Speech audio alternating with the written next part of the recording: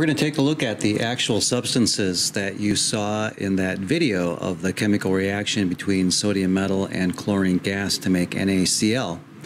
So as we're thinking about the different types of compounds and eventually looking at bonding, this demonstration sort of has all of them there. It has a metallic type bond, it has a covalent bond material, and there's also an ionically bonded material.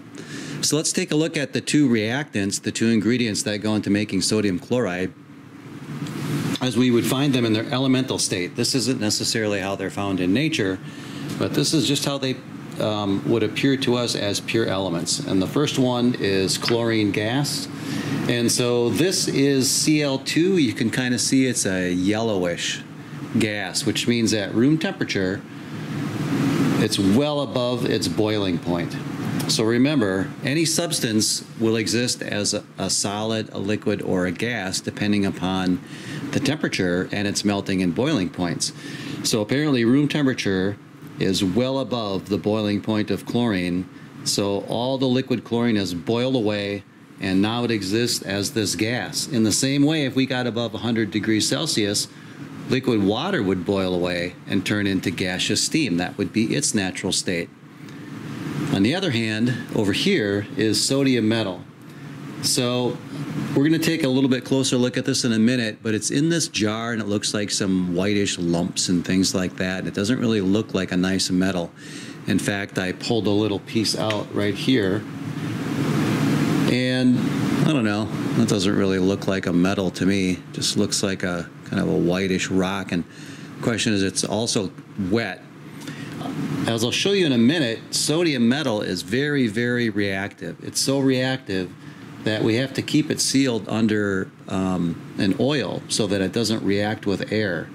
And even that isn't completely helpful because we've got this white coating on the outside. That's actually an oxide layer. It's the product of sodium metal reacting with oxygen from the air. So I'll cut this open and show it to you in a minute, but let's look at the final product of those two things reacting together, something very different. And that is sodium chloride, which I'm sure you're all familiar with. So here are some bigger chunks of NaCl. They look kind of cubical in nature. We'll take a little bit closer look at that in a minute as well. But we've got our granular NaCl that you might have, you know, in your salt shaker at home. This big clump right there, that is how sodium chloride is often found when it's mined as a mineral, when it's not extracted from salt water. And that is a mineral called halite.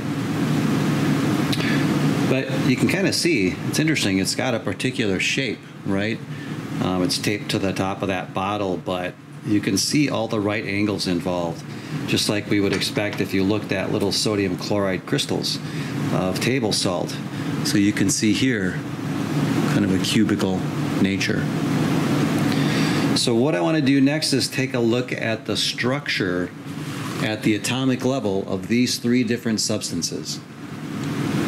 Just to kind of compare how they're put together and to differentiate what we mean by molecular, metallic, ionic, a pure substance, an element, and a compound. All of those great things are happening here. So let's take a look at that.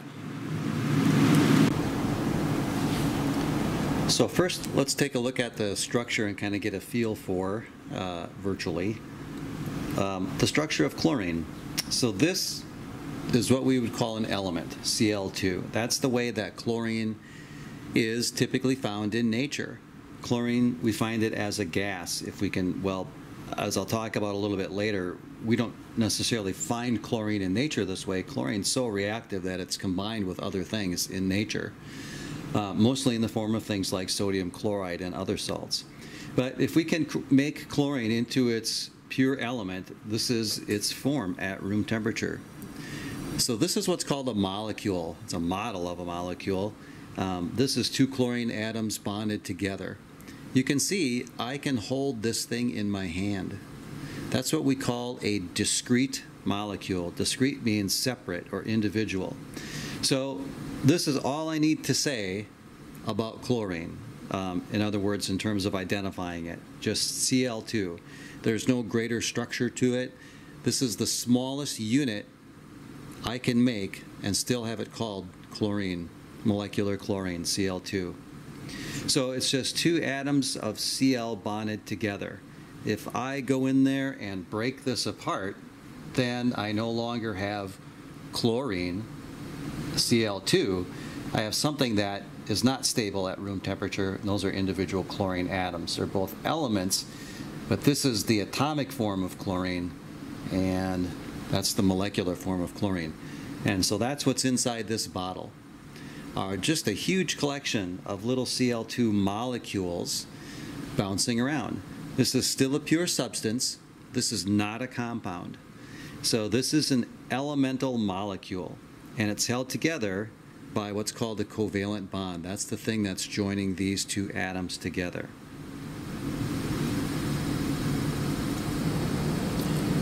Now we're going to take a little bit closer look at this sodium metal, just so we can see if it actually is a metal. So I've got that hunk of sodium, and I've also got a butter knife here. And unlike other metals that you're probably used to experiencing, like iron and aluminum and things like that, sodium and all the group 1A elements, sodium, potassium, and so on, are really soft, but they're also very highly reactive.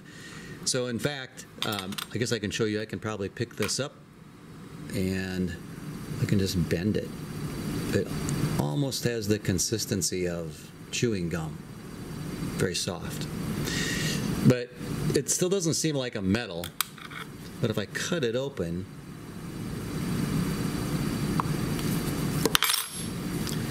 you can see that it's shiny. And one thing I think you can see already, that you might have noticed that it started out sort of silvery, but it's already starting to get kind of a colorful coating on it. And that's very common for metals that are reactive. This sodium is rusting before your eyes. It's combining with oxygen. And on the surface, it's forming sodium oxide, just another chemical reaction. But we can see that it did start out nice and shiny. And maybe I can make another cut here.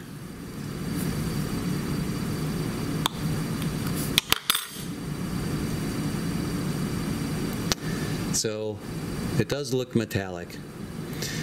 I'm not convinced that showing you this on video is the best way to demonstrate that, but this is the biggest piece of sodium we had left in the department. So it's a metal. It does everything that metals do. It conducts electricity and heat very well, so it's got all of these metallic properties.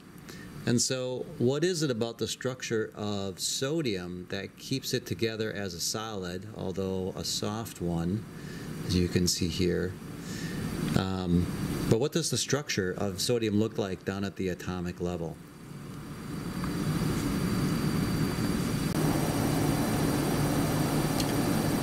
Well, here on the right, we've got the model of the structure of sodium metal.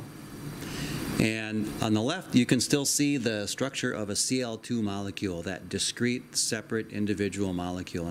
Now I want us to think about, how is sodium different?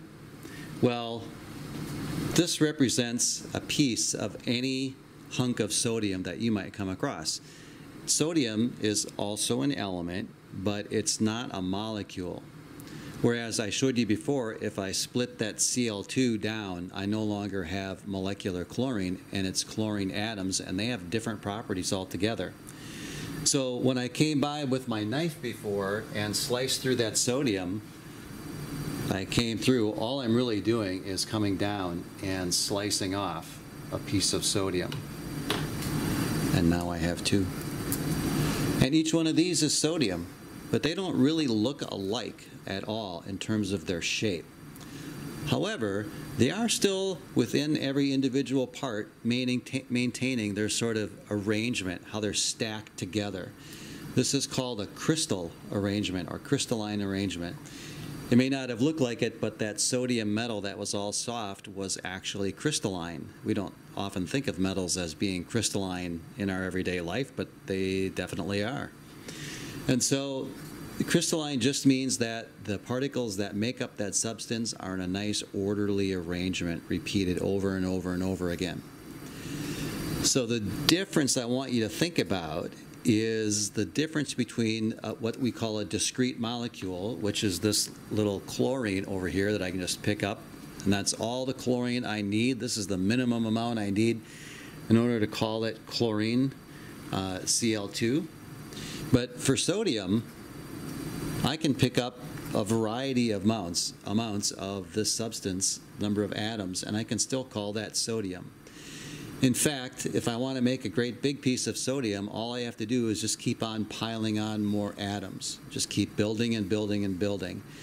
And a piece of sodium as big as what's in this jar would be billions upon billions of atoms, just extending out in all dimensions based on the structure that looks something like this. So we call a molecule a discrete substance or a discrete structure, but something like sodium and the other metals, this is an element that exists in what's called an extended structure. It extends in all dimensions up until we run to the edge of that piece of solid. It's an extended structure. It's very different than a molecule. Do you get it? Discrete, individual, it's just a collection of those little Cl2s. Sodium is just sort of this blob, this crystalline blob that extends over and over and over and over. It just repeats over and over and over again, the building of the atoms.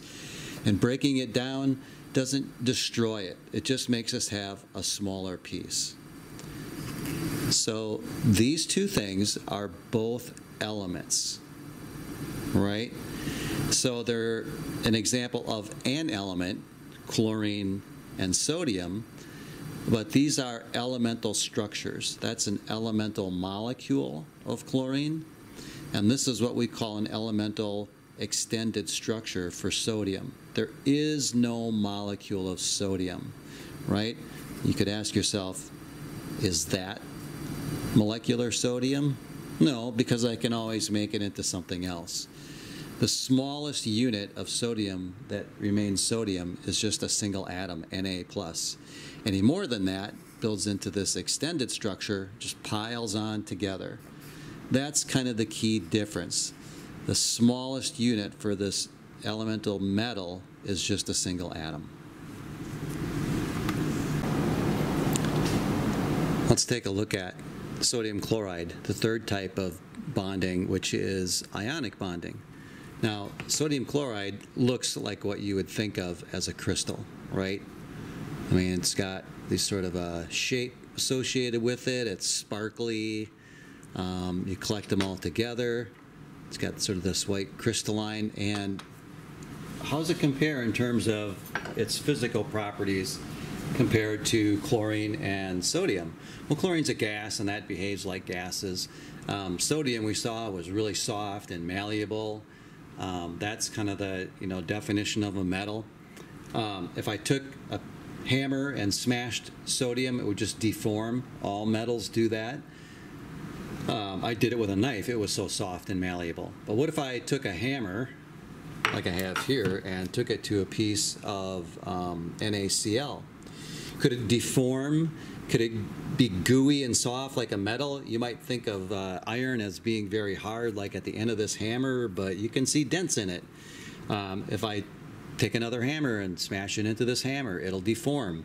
It's just the atoms sliding around past each other. But I'm going to try this here on video. I'm going to take one of these little shapes and take a whack at it with a hammer. So one thing that's interesting that you might be able to see, try and zoom in here, is that after I shattered it, I still had smaller pieces that look sort of like there's lots of right angles in there. They're not exactly squares, but you can see sort of rectangular. All the angles of the shattered crystal are, for the most part, at the macro scale, right angles. So I wonder if I take one of these and do that again, will I continue to get right angles?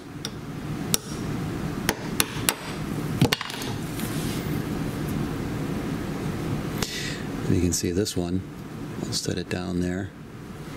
That is also a series of right angles. So you see those smaller pieces? They all come off. They all have right angles. And if I continue smashing it down smaller and smaller and smaller until I get to what you're used to as table salt, if I could zoom in a little bit better. Unfortunately, I can't, but you probably can find some table salt at home. Oops. You can go and take a look at that, and you'll see that they're little kind of cubical things, just like we have here. So we want to think about what's the structure at the atomic level that makes sodium chloride be brittle, and why would it be always breaking down into smaller and smaller chunks that are right angles to each other. So this is a model of the crystalline structure of sodium chloride. Do you see the cube? Do you see all the right angles? They're all right there down at the atomic level. And so you notice we had a variety. You can see over here, I'm pointing to it, we had structures, we had crystals of sodium chloride. They're all different sizes. But we would still call every one of these things a piece of sodium chloride, in the same way that I could take different sized pieces of sodium and call that sodium metal. So we can kind of think then that sodium chloride must have a structure that has similarities to sodium metal. And it does. In fact, you know, this doesn't represent the smallest piece of sodium chloride I could imagine. It's a small piece, but it's certainly not the smallest. I could decide if I wanted to and have my giant knife come in here and cut it in half this way or cut it down like that, and I could imagine smaller pieces. That's what I did over here. So the idea, though, is this is not a molecule. It's because the electrons in a molecule, like we have over here with chlorine, are shared in the region between the two atoms. And that makes a covalent bond.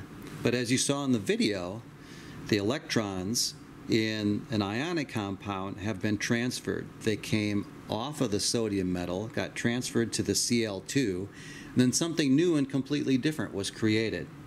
We no longer had the extended structure of sodium, which I can remind you of over there. And we don't have the discrete molecule of chlorine, which is over there on the left. We've got this brand new thing, which is now no longer an element, but is a compound. In other words, a combination of two or more elements, in this case just two. But they're chemically changed, right? The chlorines have an extra electron per chlorine atom to make a chloride ion, and the sodium has lost one electron to give it a sodium plus charge, give it a sodium ion. And those two things are just grouped together as ions in another arrangement. And so we say that this is a discrete structure, and any structure that looks like this of any size we're going to call sodium chloride. And the thing about an extended structure that is different from a molecule is that if I look at one of these white ions right here, let's call that chloride. When we think of the formula Na+Cl, we think that I should be able to, in my hand, hold out, you know, like I did with chlorine, something that might look like this. And we hear people incorrectly say sodium chloride molecules all the time. Molecules imply that there would be an Na and Cl pair that I could pick up that would be separate from all the other ones. But that's just not true. We don't know which red sodium ion actually belongs to that chloride. Could it be this one, this one, this one, this one, the one back here? There's another one sticking out in the front. Same thing, pick a sodium atom. We don't know. There's not, you know, it doesn't have a particular partner in the same way that in a molecule does. So we know that this chlorine atom is attached to that chlorine atom. Here's another example of a discrete molecule. This is ammonia. So this is the molecule when you have household ammonia. There's a whole bunch of these dissolved in water. But every ammonia, there's a particular correspondence. Here's a nitrogen with 3 hydrogens on the side. It has a very, very specific arrangement, But this hydrogen and this hydrogen and this hydrogen is always bonded to that nitrogen. You break that apart, you no longer have ammonia. It's discrete. I can hold a single ammonia molecule in my hand. Water's the same way. These are molecular compounds. How is the hydrogen attached to the nitrogen? Through shared covalent bonding. Each one of these is a pair of electrons that are shared between the two of those. And so that belongs over here with other covalent molecules. That isn't true here. Electrons aren't shared, they were exchanged. There's a one-to-one correspondence between the number of sodium atoms and chloride, sodium ions and chloride ions, and that's why the formula is NaCl. But I wouldn't write this formula as like Na30Cl30. I mean, imagine every time I picked up a piece of sodium chloride and I wanted to write the formula for it, I would have to count how many ions there are.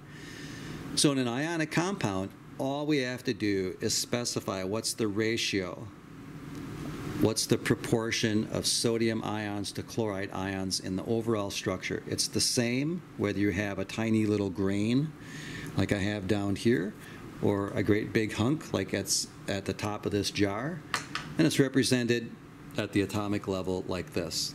So the arrangement of the crystals, as we'll see later, gives us a clue to why we see crystals of different shapes up here in the macroscopic world. So I hope this little video helps you get a better handle on the difference between these things. And let me just zoom out. We can see all three of those again. And the idea is that when we look at these three, we've got all three types of bonding. We have extended structures, which are these two, sodium chloride and sodium. We've got molecules like Cl2, and I showed you ammonia. We've got two elements over here, sodium and chlorine, and over here I've got a compound. All three are pure substances. This represents pure sodium chloride. That's pure chlorine. That's pure sodium. I've got pure molecular covalently bonded molecules. I've got pure ionically bonded sodium chloride, a compound, and I've got pure elemental sodium, which is held together by a different type of bond called a metallic bond. It's different than covalent, it's not molecular. It's different than ionic, this is a compound.